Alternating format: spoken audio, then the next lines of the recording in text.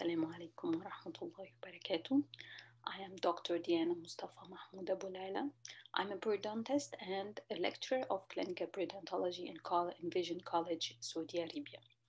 احنا النهارده هنتكلم عن موضوع مهم جدا جدا جدا اسمه preparation of the periodontium before restorative dentistry. And restorative dentistry, includes the restoration and also the prosthesis, include the crowns and bridges and implants and everything like this that will affect the periodontium. In this lecture احنا لازم نطلع بشوية subjects مهمين جدا, objectives مهمين جدا.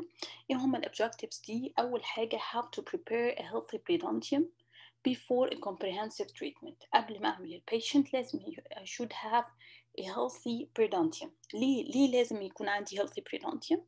عشان أنا لو عملت البريباريشن بتاعي أو عملت الريستوريشن بتاعي in a very diseased periodontium, sure it will affect the prognosis and the success rate of the restoration. طيب إيه كمان مهم جدا in this lecture to know? We have to know what is meant by the biological width, how to know there is violation of biological width, how to deal with violation of biological width. Also, we have to know the treatment of biological width. طبعا أول ما أجيب سيرة biological width, I have to say crown lengthening. So we will talk about the crown lengthening procedures in details. First of all, لازم تكونوا عارفين إن there is a concept in dentistry. It's called that the beautiful smile is a matter of pink and white. مش بس white and not pink. لا, it's the pink and white. دايما في شغل كتير قوي للكراونز والفينيرز يبقى شكلهم حلو جدا, بس we have يعني when the patient smiles بنلاقي إن في inflammation وفي redness, edematous gingiva surrounding the prosthesis. And this situation بيبقى patient even when he smiles he looks ugly. You have to deal with a smile that's a matter of pink and white. To achieve the long-term good functioning predictable treatment, we have to remove any periodontal infection. Any periodontal infection should be removed, treated before any restorative aesthetics and implant dentistry. So healthy periodontium leads to the successful comprehensive dentistry. في دايما sequence of the patient treatment. عندنا treatment plan متكون من 4 phases. وال4 phases دي we have to deal with them in order. ما ينفعش ان انا انط او اعدي phase او ان انا اتنازل عن الاوردر اللي موجود نفسه في نفس الفيز. To control the periodontal inflammation with or without surgery before prosthesis أو restoration للpatient, I have 2 phases كده مبدئيا يعني. The first one is phase 1 and phase 2. Phase 1 it means اللي هي disease control and I have to control the disease that I have. سواء بقى كان عندي infection في البريدونتيوم أو inflammation, سواء كان عندي caries, سواء البيشنت ده بيشتكي من chief complaint I have to do endo, كل ده بيتعمل in phase 1 therapy. I have to control the disease. طيب, first of all, إن أنا I have to do is to see the prognosis of each tooth. If the teeth is restorable or not restorable. If I have badly distracted teeth, I have to remove it and extract the teeth. يبقى first of all I have to remove the infection from the mouth. أنا عارفة إن في مدارس كتير بيقول إن extraction of hopeless teeth should be done after scaling, but some of the schools also prefer to remove any source of infection before scaling. طبعا it's according للcase. إحنا مش بنقدر نحدد إمتى نعمل extraction. If I have mobility grade 3 and I can do scaling for these teeth, يعني I will never start with scaling. يعني عندي mobility grade 3 ومسكت التوث, يعني أنا نفسي مش هعرف أعمل scaling للسنة دي. I prefer to remove it before scaling. There is another school said that if you remove or do extraction while the field is full of infection or calculus, it will cause infected socket. طبعا this is true also. But يعني برضو أرجع وأقول إن this depends on the case. Phase 1 extraction of hopeless teeth, I have to remove all sources of infection. So any teeth that causes infection in my oral cavity, mobility, prognosis بتاعها very bad, I have to remove it. تاني حاجة I have to give the patient oral hygiene instruction. وهو قاعد معايا على dental chair كده I have to give him the instruction, the whole instruction of good oral hygiene. يعني how to brush his teeth, how to use dental floss or auxiliary oral hygiene aids أيا كان بقى mouthwash أو أي حاجة. طبعا according للبيشنت سواء كان راكب ريجس ولا لا، عنده مشكلة ولا لا، if he's good oral hygiene ولا لا. I have to deal يعني specifically with the patient. طبعا مش بقدر أعمم على البيشنتس كلهم. تاني حاجة أو تالت حاجة I have to do it after patient motivation and oral hygiene instruction to do scaling and route planning. Not all the cases I have to do scaling and route planning. لو patient عنده gingivitis دايما بعمل supragingival scaling.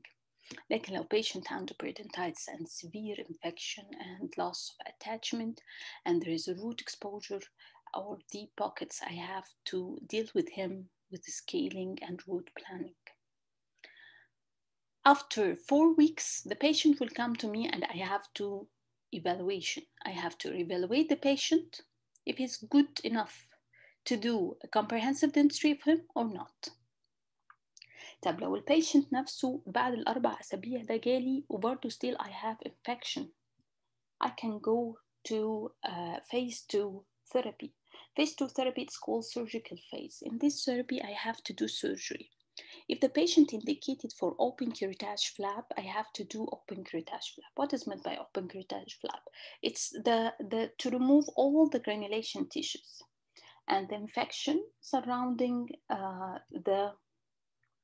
of the pocket surrounding the teeth, and I have to remove it. طبعا أنا هشيل كل الجرانيوليشن tissues دي and all the infection surrounding the teeth بفلاب. يعني هفتح الجنجفة أعمل لها reflection وأشوف البون وأشوف التوث أو الروot structure, and I have to clean and debriment everything. وبقفل طبعا على يعني أنا I'm doing suturing وبقفل على very clean field للسيرجري بتاعتي. طبعا بعد كده بجيب البيشنت بعمل له re-evaluation واشوف if he is now indicated for comprehensive dentistry like doing prosthesis or not. في phase 2 دي بقى برضو في حاجات احنا بنعملها before, يعني حتى لو البيشنت ما عندوش infection sometimes we need to do some surgeries before doing prosthesis. بسميها دايما pre-prosthetic periodontal surgery. حاجات مخصوصة جدا للناس اللي هم بيعملوا prosthesis. يعني بيفضلها دكتور البروثيز انها تتعمل before preparation للpatient. I'm talking here not only for the bridges or crown, also for the implants. First of all, we have to manage the mucogingival problem. If I have mucogingival problem هنجيبها وهقول لكم دلوقتي ايه هي مشكلة mucogingival conditions وازاي بتسبب لي problem, and I have to deal it before any prosthesis work. Preservation of ridge morphology after tooth extraction, crown lengthening procedures, alveolar ridge reconstruction. We'll take everyone in details. هنشوف كده مع بعض. Management of mucogingival problem. أنا دلوقتي I have mucogingival conditions. إيه هي mucogingival conditions؟ mucogingival conditions ممكن تكون عندي إن أنا I have recession. recession ده will affect the keratinized tissues. يعني like here I have recession and there is absence of keratinized tissue في mandibular right canine. أنا عندي keratinized tissues هنا فيها مشكلة narrow zone of keratinized tissues. And also I have recession, and recession, the definition of recession means that I have exposure of the root. الروت عندي باين وأنا شايفاه in this situation. أنا بقول للبيشنت ده عنده recession وابتدي أقيس الكراتينايزد ميكوزا بتاعتي. إيه فايدة الكراتينايزد ميكوزا دي؟ الكراتينايزد ميكوزا دي بتعمل لي seal and act as it serves إنها تحمي التوث structure من any forces. كراتينايز تيشوز دي لونها بينك فبتديني شكل استاتيك كويس قوي. كراتينايز تيشوز دي بتبقى very attached to the tooth structure. during oral hygiene بتدي ايه، بتسهل للبيشنت ان هو يعمل oral hygiene instruction او brushing بطريقة جيدة. طيب ايه تاني من البروبلمز اللي عندي؟ زي ما احنا قلنا هو النارو زون، زي ما انتم شايفين في الصورة دي نارو زون في attached gingiva، وهنا برضو there is no attached gingiva. طيب absence of keratinized tissues في المانdibular right canine اهو I don't have a keratinized tissues. امتى بقول ان انا عندي نارو زون في attached gingiva؟ لما يكون الكراتينايزد ميكوز عندي less than 2 millimeters. ايه تاني other mucogingival problem؟ if I have high frenal attachment like this one. when the patient talks or eats أو بيعمل any activity كل اللي بيحصل ايه؟ إن الفرينال attachment بتعملي pulling للإيه؟ للجنجفال margin، فبتفتح لي الجنجفال sulcus يدخل لي any plaque any bacteria inside which increases will increase the recession. طيب برضو هنا بيوريك في الصورة هنا ال inadequate keratinized tissues، طبعا بعرفها بأنها بتبقى لونها أحمر. This is not inflammation, this is because the alveolar mucosa is very close and in contact with the implant. نفس الموضوع هنا بتساعد على أن يحصل لي recession and loss of attachments. طيب how to deal with the mucogingival problem؟ طبعا according للcase we will deal. For example, if the patient has high frenal attachment like this one يحمله frenectomy, and sometimes we need frenectomy with soft tissue augmentation. And this case is frenectomy with soft tissue augmentation عشان أقدر أغطي recession. And this is also frenectomy طبعا عشان أقدر أشيل to remove the pulling effect of the frenum. هنا أشيل خالص الفرينم، ودي بتساعد إن يحصل لي long success rate of the prosthesis. In this situation أنا ما عنديش خالص keratinized mucosa زي ما انتوا شايفين pocket is deep and beyond the mucogingival junction. In this situation I have to deal with it with soft tissue augmentation. هنا الدنتست عمل إيه؟ أو periodontist he increases the keratinized mucosa with soft tissue augmentation. زي ما انتوا شايفين دلوقتي keratinized بقى لونها pink وزادت. This is the alveolar mucosa and this is the keratinized mucosa. Root coverage. Root coverage is the most important procedures or aesthetic procedures that we use it in periodontal clinics. Patients sometimes come to our clinics بيشتكوا إن عندهم hypersensitivity، شكلهم مش حلو مش عاجبهم. مش بس كده even the prosthodontics بيشتكوا إن هما they can't do preparation أو الشكل هيبقى وحش لما يجوا يعملوا prosthesis for this patient. I have to do surgery before the prosto step. هعمل إيه this case؟ بعمل حاجة اسمها root coverage. طب الروت coverage ده أنا هعمله بأنه طريقة؟ عندي soft tissue augmentation is the choice of treatment. Especially they are using the golden rule of soft tissue augmentation إن هما they are using a connective tissue from the palate وبيقفلوها like sandwich technique. بعمل partial thickness flap، بحط connective tissue بتاعتي هنا then I will close it. In this case they are doing like double papilla flap and they close it like sandwich technique. بيحط connective tissue inside the flap or between the two flaps and they close it, and this is the result. Also here's the result. So sorry, this is the case and this is the result. Root coverage أهم حاجة عندي إمتى هخلي البيشنت بعد السيرجري in stand position قاعد مستني لغاية لما يعمل السيرجري. If I did the surgery before the time of healing, sure it will affect my success. But if I will wait, it will give me good results. After soft tissue augmentation, I have to wait for 2 months to 3 months.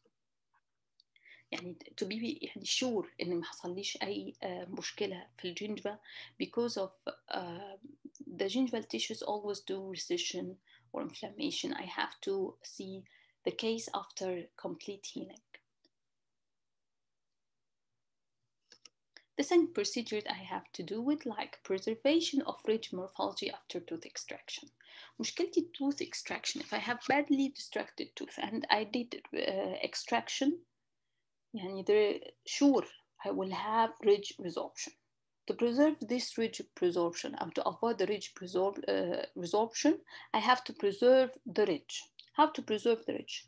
Immediately after extraction, I will put bone graft like this, and I will cover it with membrane, and I will do suturing until the time of the implant or the bridge. طبعا احنا البروسيجر دي احنا بنستخدمها اكتر in implant. طيب طب if I want to preserve also الانتردنتال بابيلا، زي ما انتم عارفين ان مشكلتي مع الاكستراكشن لو اخد مده طويله هيحصل لي loss of interdental papilla. طيب الحل ايه؟ I want to preserve the ridge and the interdental papilla.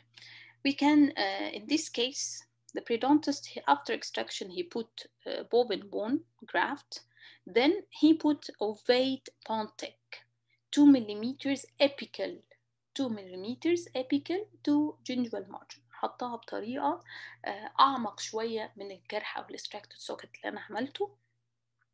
And I will wait for healing. اللي بيحصل لي إن بيحصل شوية inflammation in the interdental papilla, and this is what I want. And this is the case after 2 months. I have interdental papilla and I have ridge preserved. And this is the post-operative after prosthesis. قبل ridge reconstruction, and this one we do it عشان أنا already I have loss of ridge. I have bone loss in the ridge. And I have to reconstruct. هبتدي أعيد بناء الريدج بتاعي. طيب طبعا أول ما بقول بناء ريدج يبقى I have to use materials سواء from the patient or outside to provide adequate anatomic dimensions for static pontic or implant. This is done especially in the anterior region. Now, if I have small defects, I can deal with it with soft tissue ridge augmentation. هجيب soft tissue من palate, okay, and I will insert it. This periodontist, he used punch technique. He punched the soft tissues. He put the soft tissue graft, then he replaced a pontic. حط البونتك حطها epically 2 millimeters and he needs inflammation. هو حط كده عشان يعمل inflammation during the healing. الانفلاميشن ده هيزود لي tissues. بعد كده he will deal with the inflammation by mouthwash or anything. And this is the results after 2 months, and this is after prosthesis. هنا البيشنت ده كان مشكلته ان الديفكت كان large defect. عندي bone loss وعندي soft tissue loss. He used to do GPR. He started to do the bone graft here, the bone graft. He used reinforced titanium membrane. Then he do sutures. And this is, he opened again after the surgery. He found the bone is formed and he will put the implant. Most of these cases are very helpful in implant dentistry. Crown lengthening procedures. It is done to increase the extent of supragingival tooth structure for restorative and aesthetic purpose. مشكلتي في crown lengthening. What is meant by crown lengthening? Crown lengthening to just increase the clinical crown or the crown that appears to me in the clinic. I have clinical crown and I have anatomical crown. What is meant by clinical crown? Clinical crown is the crown that is above the gingival margin. The tooth structure that I see it above the gingival margin. Anatomical crown is the crown that ends at the cemento-enamel junction. يعني covered by enamel and ends with the cemento-enamel junction. The crown lengthening to increase the clinical crown. I have to increase the superstructure of the tooth. عايزة أطول شوية السنة بحيث إن أنا أزود الريتنشن بتاعها for aesthetic purpose. We will now know when to do the crown lengthening. There are 3 questions that I have to ask myself. When to do the crown lengthening, why to do crown lengthening, how to do crown lengthening. When to do crown lengthening. إمتى أقول أنا I have to do crown lengthening. When I need when we need to create resistance and retention preparation.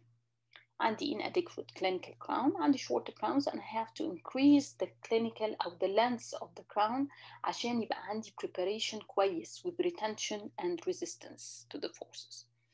When we need to make significant contour because of the subgingival caries or fracture. عندي مشكلة إن الكارث بتاعي subgingivally I can see it، معرفش الإكستنت بتاعه قد إيه، أو حصل fracture. طبعا يعني shallow fracture ما أقدرش vertical fractures اللي واصلة لغاية half of the root it's not indicated sure يعني. إيه كمان لما يكون I need static results. دايما بيكون عندي static crowns I have to remove it، أو عندي equal gingival heights أو margins. تعالوا كده نشوف الكيسز اللي معانا هنا I have short clinical crown. طبعا دكتور بروستو هنا بيكون متضايق جدا لأن الفينش لاين it's very close and I have very short clinical crown. ما عنديش retention and resistance. So in this situation he referred the case to the periodontist. بيقول البريدونتست لو سمحت أنا عايز to increase the crown، وعندي هنا I need مثلا 1 ملي أو 2 ملي، بيحدد بالظبط هو عايز ينزل بالفينش لاين subgingivally قد ايه. هنا short and static crowns، طبعا هنا البيشنت ده عنده attrition كتير and he needs to increase the clinical crown. In this situation برضو لازم to be referred to periodontist. In this case I have subgingival fracture، حصل fracture في التوث وبقت الفراكتشر ده subgingivally. subgingivally مفروض إنه هو يكون يعني ما يعديش الالفلر كريست، أو لو عدى 1 ملي خلاص بعد كده مش هينفع. طيب نيجي uneven gingival margin. This is an aesthetic problem. دايما نلاقي إن في central أطول من central تانية when I have to do restoration أو I have to do prosthesis فبيحصل لي مشكلة. إمتى أقول I can't do crown lengthening؟ دي من ضمن الحاجات اللي ناس كتير تقول لك أي case it's indicated. لا، مش أي case indicated for crown lengthening. First of all I have to put in my mind the crown and root ratio. هل أنا clinical crown للروت مظبوط ولا لا؟ non-restorability of caries or fracture. لو احنا مثلا شفنا انا عندي هنا في كارث بص وصل لغايه يعني bifurcation how it comes that I can do crown lengthening for this case. static compromised.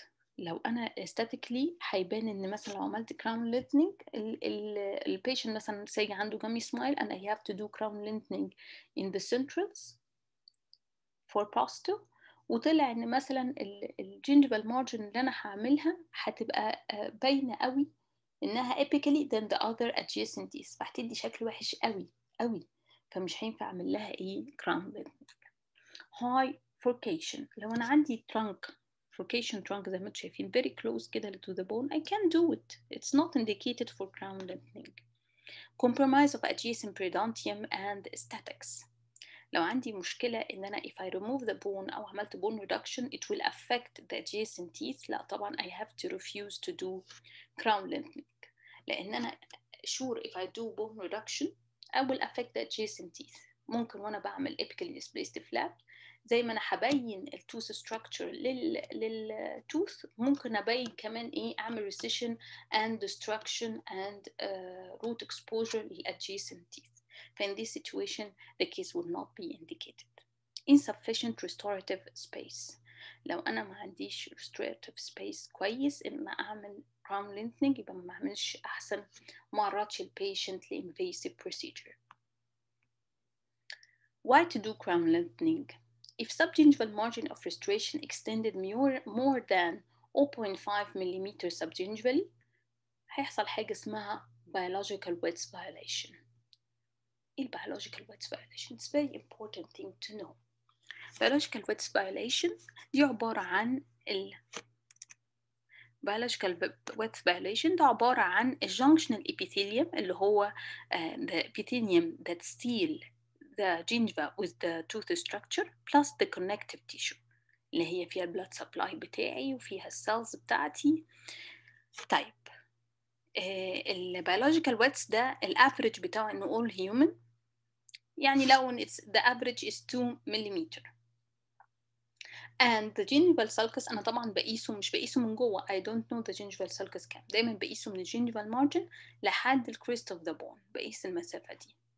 المسافة دي لما باجي أقيسها يبقى هزود عليها إيه؟ الجينجيفال sulcus. لو إن التلاتة مع بعض يعني في حدود approximately هيبقوا كام؟ هيبقوا 3 ملم. يبقى you have to know that the biological width is 2 ملم plus the gingival sulcus اللي أنا هقيسه من فوق. I have to put my probe, periodontal probe from the gingival margin till the crest of the bone. هيبقى عندي 3 ملم. مشكلة البيولوجيكال width violation إن هو بيديني two responses according للgingival biotype. يا إما هيديني gingival inflammation يا إما هيديني gingival recession.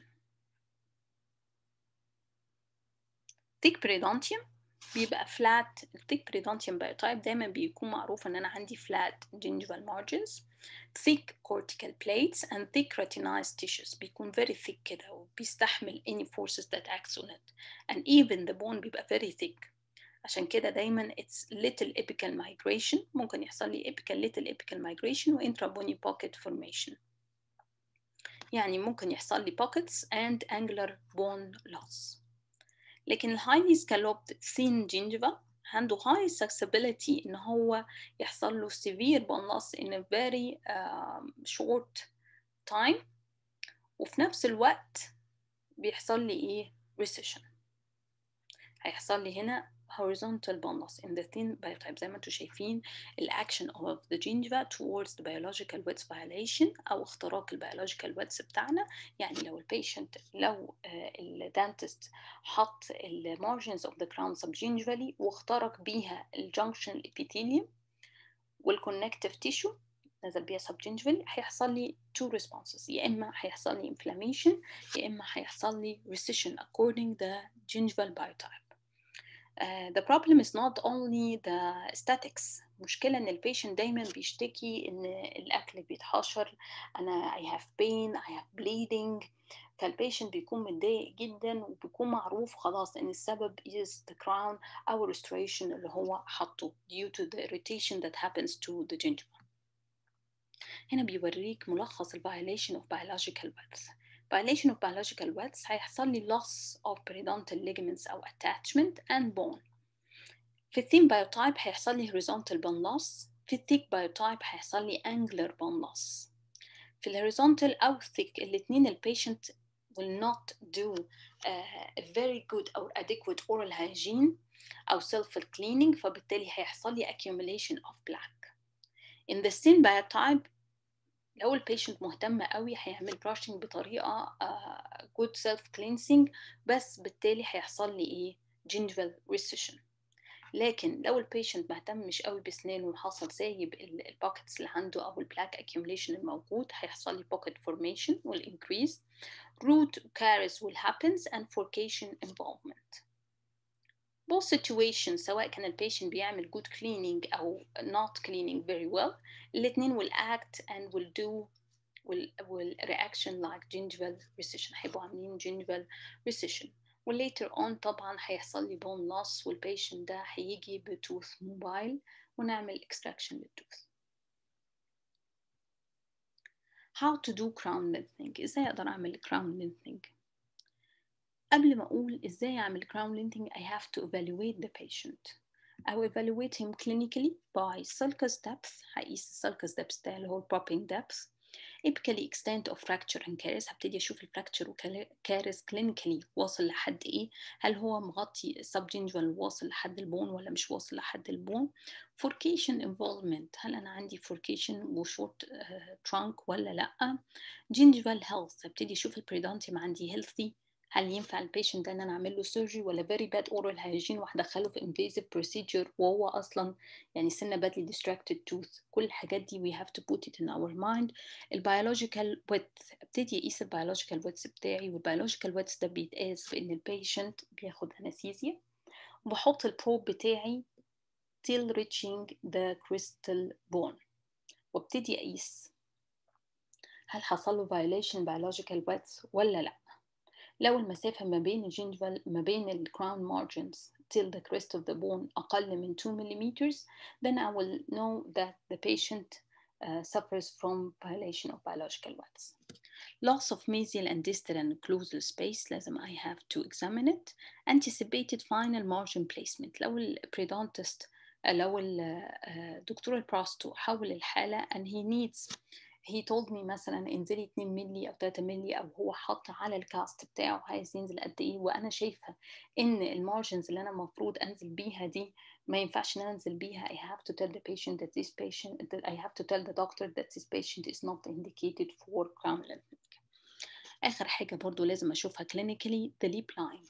لازم اشوف اذا كان عند البيشنت ده هاي ليب لاين لما هيضحك هيبقى منظر كراون لينثنينج اللي انا عملته ده وحش ولا حلو. هل السنه دي هتبقى more exposed than the other adjacent teeth وهبهدل الشكل العام للسنه ولا لا. radiographic evaluation هبتدي اعمل اكس راي للبيشنت واشوف level of alveolar crest, apical extent of fracture or caries, الفوركيشن and root trunk لغاية فين الروت trunk عندي short root trunk ولا long root trunk, crown root ratio والroot length. يعني لو البيشنت جالي remaining root and he needs to do build up أو أي حاجة والروت عندي قصير وأنا المفروض هعمل bone reduction، أكيد أنا مش هعمل bone reduction أوصل لنص الروت عشان البيشنت يعمل crown lengthening. فطبعا الروت لانث مهم جدا بالنسبة لي وأنا لغاية فين هقدر أعمل البون reduction بتاعي. Based on the sulcus depth, the following 3 rules can be used to place intraclavicular margins. في rules كده حاطينها لبتوع البراستو. Rule number 1, if the sulcus probes 1.5 millimeters, لو probing depth عندي 1.5 millimeter, I can do the restorative margin بتاعي 0.5 millimeter below the gingival margin. لو هو أكتر من 1.5 millimeters I can do the restorative margins بتاعي at halfway يعني 0.75 millimeters. ممكن أنزل subgingivally 0.5 millimeters. If the sulcus أو probing depth بتاعي more than 2 millimeters, in this situation I have the ability to do gingivectomy بإن أنا هنزل البيشنت لغاية لما يوصل 1.5 مليمتر. وإن this situation هرجع للرول نمبر 1 وأقول للبريدونتست تقدر تنزل 0.5 مليمتر subgingivally. In case of caries أو fracture، مشكلة الكاريز أو fracture إن أنا لازم يبان عندي 1 مليمتر supragingival. فإن this situation أنا I have to do my procedures ماشي. يبقى الsurgery should be provide at least 4 millimeters from the apical extent of the caries أو الفراكتشر موجود عندي. يعني لو الكاريز هنا أنا هنزل بيه قد إيه؟ هنزل بيه من لو الكاريز عندي هنا هنزل بيه من أول هنا لحد البون كريست 4 millimeters، منهم 1 ملي لازم يبقى exposed to the oral cavity و3 منهم من الجنجفال مارجن لحد الكريست of the bone.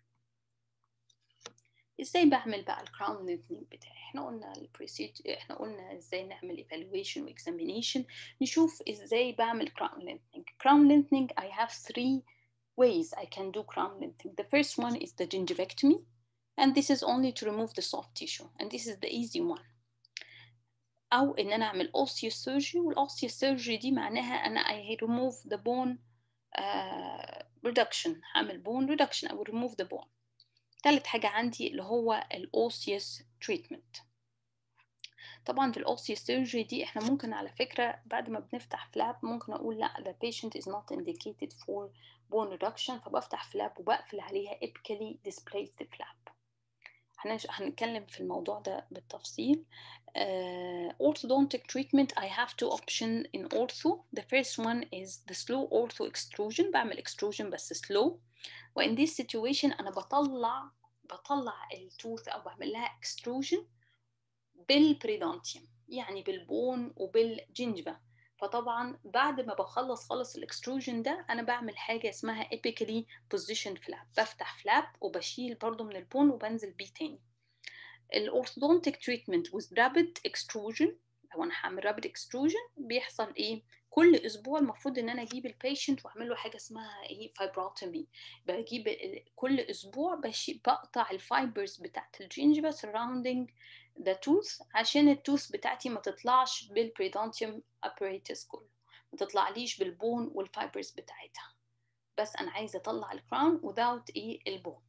عشان كده كل شويه بطلع بعمل اكستروجن، وكل اسبوع بجيب البيشنت بقطع في الفايبرز بتاعته عشان ما تطلعليش بالبون. ناخد أول واحدة اللي هي gingiviectomy. The gingiviectomy is to remove the soft tissue. This is indicated in case of pseudopockets أو gummy smile أو propping depths more than 2 millimeters. more than 3 millimeters. لو أنا عندي البوكت depth بتاعي أكتر من 3 ملي أنا أقدر أشتغل gingiviectomy وأعمل crown lengthening وأنا مستريحة جدا. بس كده لا، في كمان another option. The option that needs adequate keratinized gingiva. لازم يكون عندي adequate، يعني لازم يكون عندي الاتاتش جينجيفا والكراتينايز ميكوزا كويسين، عشان انا اوريدي بجينجفكتمي هقلل من المسافه بتاعت الكراتينايز ميكوزا، هقص منها. فلازم يكون عندي adequate كراتينايز ميكوزا، وعندي برضو pocket او propping depth 3 or more. osteosurgery. الاوستيوسيرجري هنا دي بعمل ايه؟ بعمل سكالوبد للمارجن انسيشن، وبعمل كريستال بون ريدكشن at least 2 ملم away from restorative margins epically displaced flap. بعد كده بنزل بالابيكال displaced flap، بنزل بيها عندي 3 situations او المهم ان انا بنزل بيها ابيكال للبوزيشن بتاعها. يعني هي لو كانت على السمنتو انامل جانكشن، لا انا هنزل بيها كمان تحت السمنتو انامل جانكشن. This is the epically displaced flap. Undisplaced flap اللي هي بنزل بحط الجنجفال flap بتاعتي on the same previous position that it was. يعني لو هي كانت على السمنتو انامل جانكشن، الفلاب بتاع قبل ما الجينجفال مارجن كانت على السمنتو انامل جانكشن before surgery، هرجع احطها تاني على السمنتو انامل جانكشن after surgery. Disadvantages of the osteosurgery: risk of interdental recession أو black triangle formation. مشكلتي إن هيحصل لي بالinterdental papilla recession. Not all the cases، بس إيه بتحصل عندي، أو من drawbacks بتاعت الأوستيوسيرجري إن بيحصل لي proximal recession. طيب indicated in which cases الapically displaced flap are indicated especially in narrow zone of attached gingiva. يعني أنا لو البيشنت ده جالي بالنارو zone of attached gingiva أو 2 ملم in this situation، على طول أنا بحط في دماغي إن أنا هعمل apically displaced flap. ما ينفعش أعمل فيها gingivectomy even if the pocket depth is 3 ملم. طيب this is the 3 situations that I have to do it in case of crown lengthening.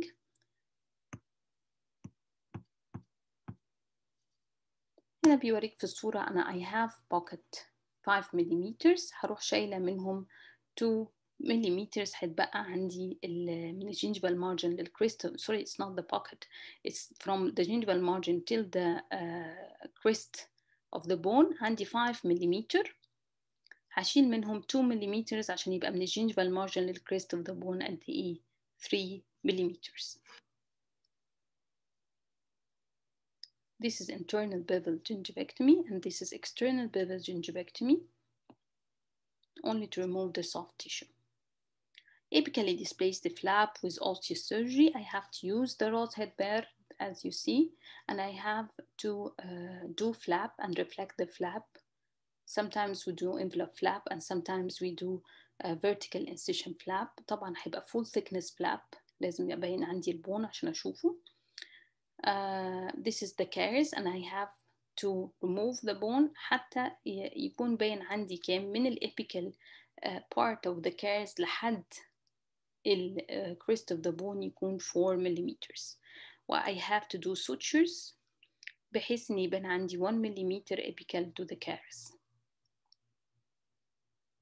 The final crown restoration أو any final prosto I have to do it, I have to wait for 6 months minimum to minimize further tissue loss in the posterior area, and in static areas هبتدي استنى minimum 3 months after the surgery to be sure no further gingival recession will occur. لأن دايما عندي في الانتيريورز ممكن يحصل لي any recession في الجينجيفا after healing أو any change in the margins will affect my aesthetic results. So in this situation I have to wait more. هنا برضو بيوريكوا الكراون لينتنج with osseous surgery. بعمل البليدنج points بتاعتي اللي هقص عليها أو اللي أنا to remove the soft tissue first. Then I will open my flap. أنا open my flap.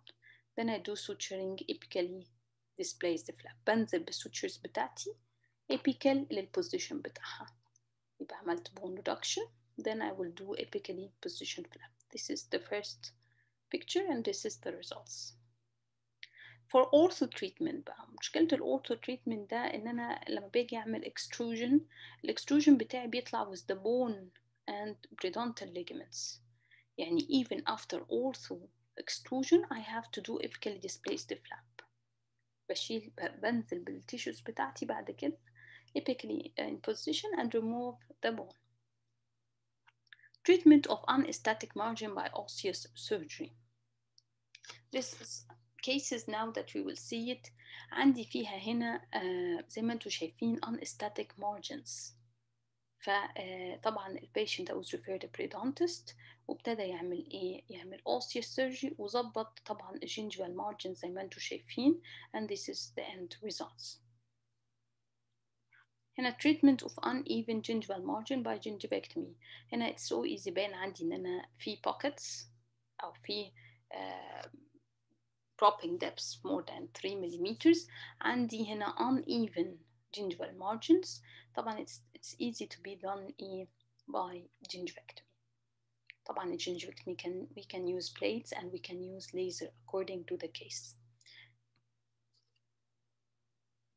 Increase the clinical crown by osseous surgery with apically displaced flap. زي ما انتم شايفين هنا البريودونتست شاف انها it's very short clinical crown. He referred to the periodontist.